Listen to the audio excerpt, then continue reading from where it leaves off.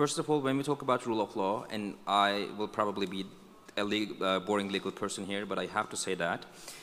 When we talk about legal regulation or governance of AI, we usually hear the sentence that we don't have any law applicable to AI.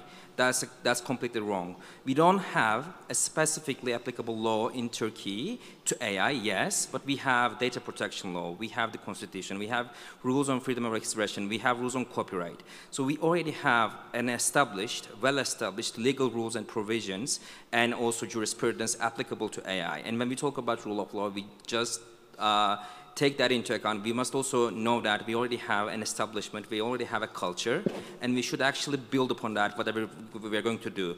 And if we're going to talk about EU relations, EU Act, when transferring EU legislation to Turkish national legal system, actually we have to be mindful of direct verbatim translation. We shouldn't be doing that because Turkey is a very different country in many aspects. We're not a union, we're an nation state, and we have our own culture, our own geography, our own human resources, so we have to be mindful of that. And actually, when transferring that rules and regulations, we should be taking into account our legal culture, also economic and social elements. And when talking about trust, I think legal rules and regulations have deep connections with trust issue.